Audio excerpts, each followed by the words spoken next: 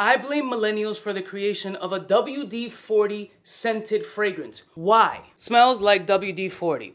This is what the presentation looks like. Very quirky, very funky, very cool, but funky is the operative word. Here's the 1 ounce decan of the fragrance. You simply twist it and it looks exactly like a WD-40 presentation. And truth be told, it smells exactly like WD-40. And guess what? Who wants to smell like WD-40? Nobody, nan, never. Ask a handyman, ask a mechanic, ask a boat technician. They don't want to smell like this. Why would any normal human being want to smell like WD-40? It smells like WD-40. I had to Brillo my wrist to get this funk off. It smells like pure motor oil, WD-40 remnants, so much so that this can probably squeak your hinges. No, it's not 120 bucks on the gray market.